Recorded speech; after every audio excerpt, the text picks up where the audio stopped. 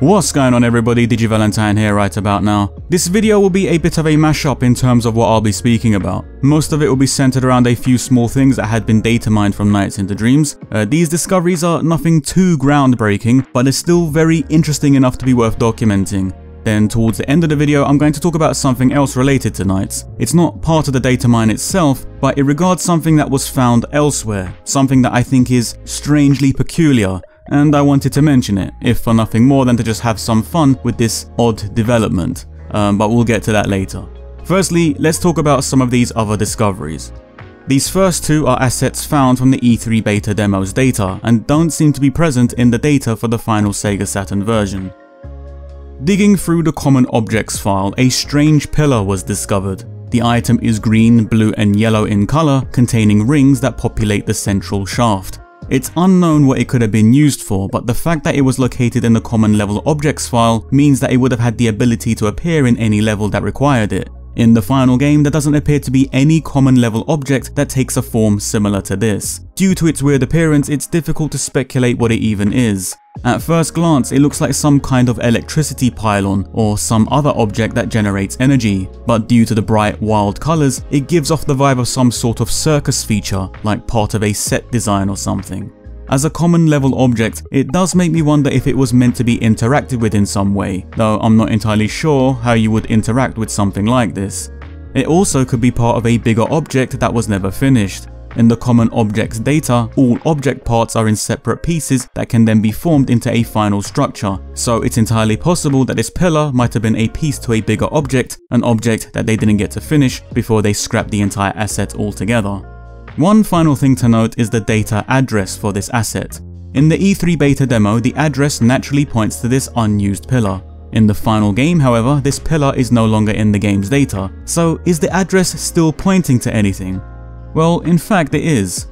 In the final version of the game, the address now points to the bonus ball item, which is a collectible that gives you bonus points if you successfully keep a link going.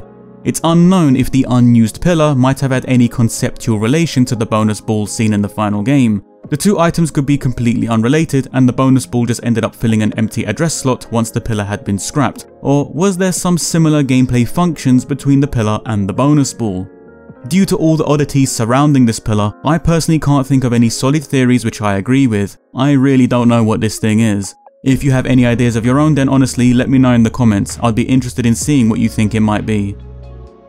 The second asset is this huge sprite from the level Frozen Bell. Now, it's using artwork that does appear in the final game. These arrows and wavy lines make appearances in Frozen Bell already, so it's not the art itself that's intriguing. What makes this discovery so bizarre is the sheer size of this texture.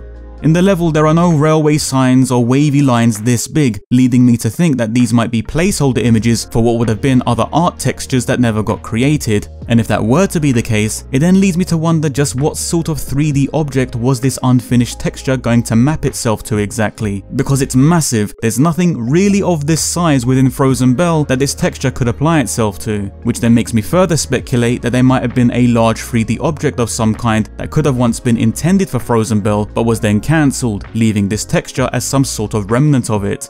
Of course, I'm making a reach within a reach there. We have no idea what this could have been used for. For all we know, it could have just been some sort of test texture and was never intended to be part of anything anyway. Who knows?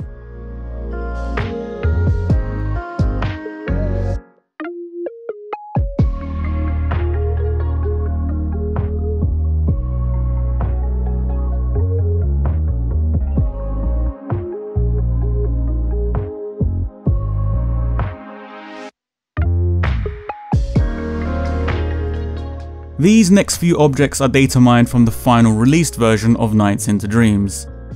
In an earlier video, I briefly mentioned two unused buildings had been data mined from the final level Twin Seeds. We can now see these buildings with much clearer textures, and this is likely how they were intended to look had they been used. And the last time I didn't really speak too much about this, so now I want to take a few minutes to elaborate my thoughts on this discovery. As a final level, Twin Seeds plays a little differently to the main levels. In the main levels, you loop around laps that all lead through the Idea Palace, but at the start of Twin Seeds, you get thrown all the way across to the other side of the map, and the challenge is to make your way back to the palace in one long extended run. The level takes place in a dreamscape of Twin Seed City, so things that are usually on ground level, like streets and buildings, are floating in the air. But I've always noticed how empty and barren this stage looks for a final level.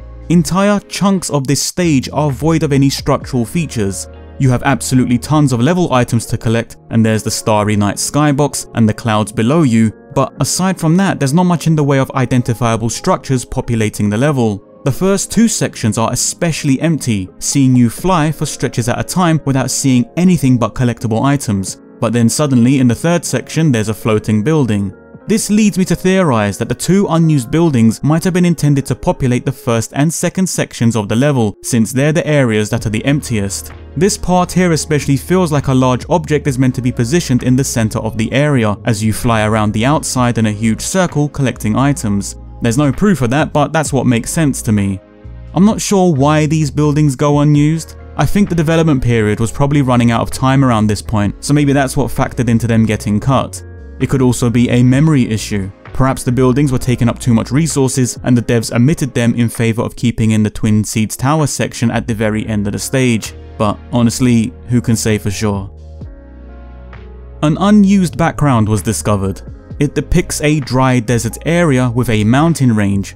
This image can be connected and looped seamlessly, likely meaning that it was once intended to be used as part of a skybox. Some fans might be quick to jump the gun and say this is linked to the level Stick Canyon, which does take place in the desert. But this unused background doesn't originate from Stick Canyon's data.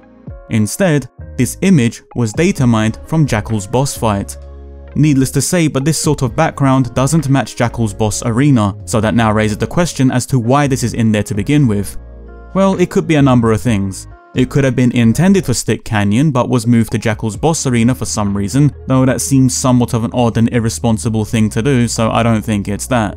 The other theory is that this could have been the original background for Jackle's arena before it was changed to be an ominous nighttime sky. Though if that is the case, it begs the question as to why it was changed.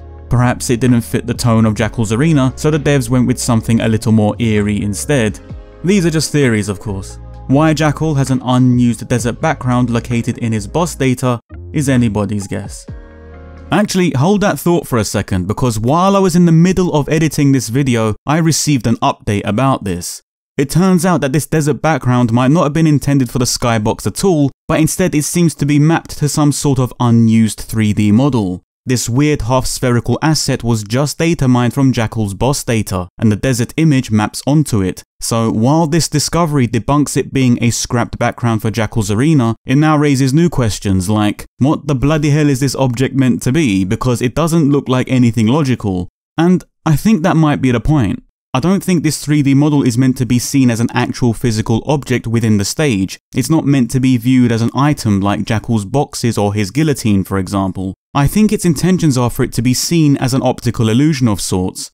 Sometimes in game design, the developers can bend and warp assets of the environment to make something appear differently to how it actually is. The biggest and most well-known illusion are skyboxes themselves, where the sky isn't really a sky that you can approach, but is an image mapped to the outside parameters of the gameplay area, giving us the illusion that a sky is there, hence the name a skybox. And I think due to the size and shape of this weird half-spherical object, and due to the fact that it shows us a random desert for some reason, I think this might have been an illusion that took place within the boss arena somewhere, an illusion that makes it seem like a desert could be visible from a certain angle. And this is just my speculation, of course. There is absolutely no proof that that is the case. I'm just looking at the evidence provided and trying to make sense of it, and the only sense I can seem to make from this weird 3D model is it might have been intended to provide an illusion within the gameplay area. One final thing to say about this before we move on is that this asset is definitely unused. In all my years fighting Jackle, I have never seen this appear at any point. If it's not unused, then it could be a very well hidden Easter egg, one that we haven't figured out yet. Perhaps there might be a way to get it to trigger if a specific condition is met during Jackle's boss fight. I guess for the time being we'll have to study this discovery some more and see if any further answers present themselves. One other thing I want to quickly bring up is NiGHTS' shocked facial expression for when they take damage. Now, this asset is used in the final game, but as it turns out, it's actually broken. The color palette for NiGHTS' mouth is not displaying as intended. If you look closely, you can just faintly see the outline of a tongue inside NiGHTS' mouth. The pixels for the tongue are mapped to a different part of the palette data, causing the tongue to incorrectly display as black. This mock-up image can give us a rough idea of what NiGHTS' face is supposed to look like if the error didn't occur. Now, we're moving on to this other strange development. It's nothing major, and I really wouldn't take this too seriously, but I think it's definitely worth talking about. I guess it can be classified as a discovery because something was technically found, but it wasn't part of the data mine itself, nor is the discovery of this asset what I want to focus on, but rather something presented within the asset has intrigued me. Let me explain what happened. MTH on Twitter had been browsing online looking through old video game patents that SEGA filed for back in the day. They happened to come across one patent in particular connected to Nights into Dreams' A-Life system. And you can read this patent yourself, I've left a link to it in the description.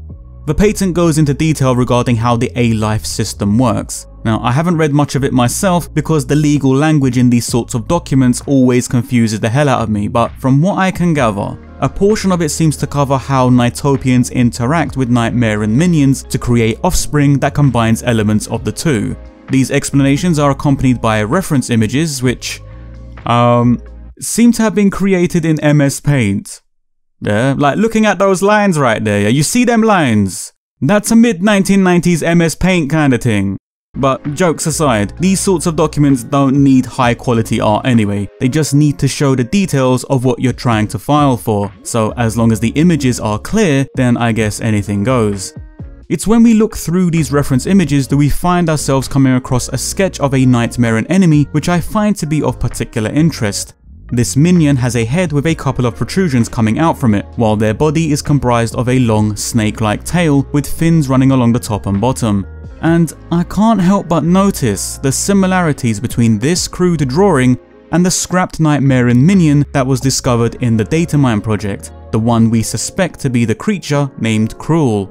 They both have a head with a similar amount of protrusions coming out of it and a long, finned, snake-like tail. There are no other limbs to be seen on either of them, there are no other major features or aspects to the design, it's a very straightforward looking creature. And as far as abstract adaptations go, this honestly does look like it might be referencing the cut minion.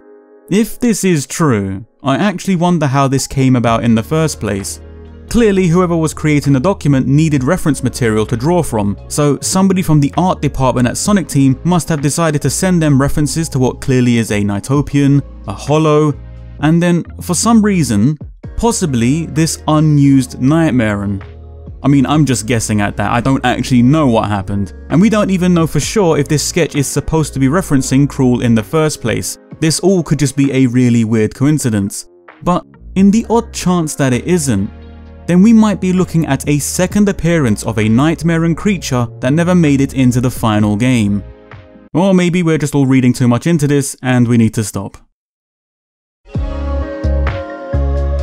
And that's it for this video. Shoutouts to Grandma, Ketrin, Andreas, Gigglyman, MTH, and everybody else involved in finding the discoveries that I covered in this video. I have been getting a lot of requests from some of you to document the discoveries found in Christmas Nights and Journey of Dreams, so I'm going to be working on those videos slowly over the next couple of months. In the meantime, if you're interested in learning more about the Datamine project yourself, or you want to contribute to it in some way, then please check the video description. All the relevant links are in there. I've been DiGi Valentine, thanks for your time, take care, and stay safe.